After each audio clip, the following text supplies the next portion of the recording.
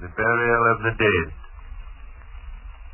April is the cruelest month, breeding lilacs out of the dead land, mixing memory and bazaar, stirring dull roots with spring rain. Winter kept us warm, covering earth in forgetful snow, feeding a little life with dried tubers.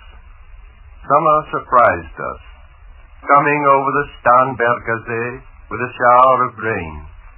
We stopped in the colonnade and went on in sunlight into the Hofgarten and drank coffee and talked for an hour.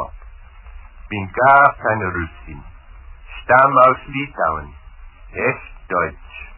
And when we were children, staying at the Archduke's, my cousin's, he took me out on a sled and I was frightened.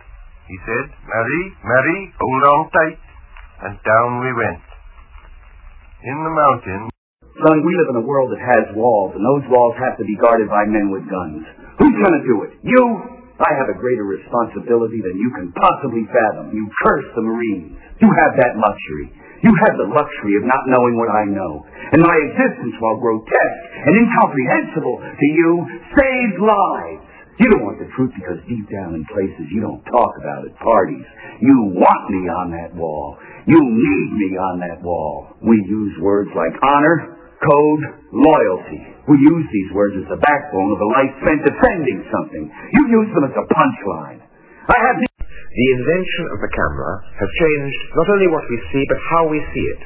And in a crucial but quite simple way, it has... Life is totally lonely. No matter how bad things get on the street, poverty, hypocrisy, greed, the world, beauty, joy, honesty, and all the rest, one side of the coin or the other. The only real thing is that split second between life and death. In what modernist manners did you reciprocate? What was her Jeffrey Weston to her Eliot, her fragments against the ruins, her beauty in the void, as she did the police in different voices? Janie is in a room.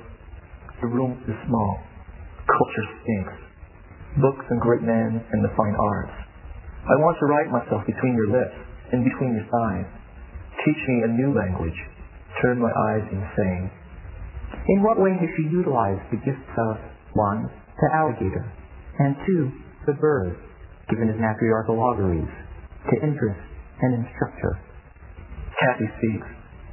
If I had any money, I wouldn't give it to you.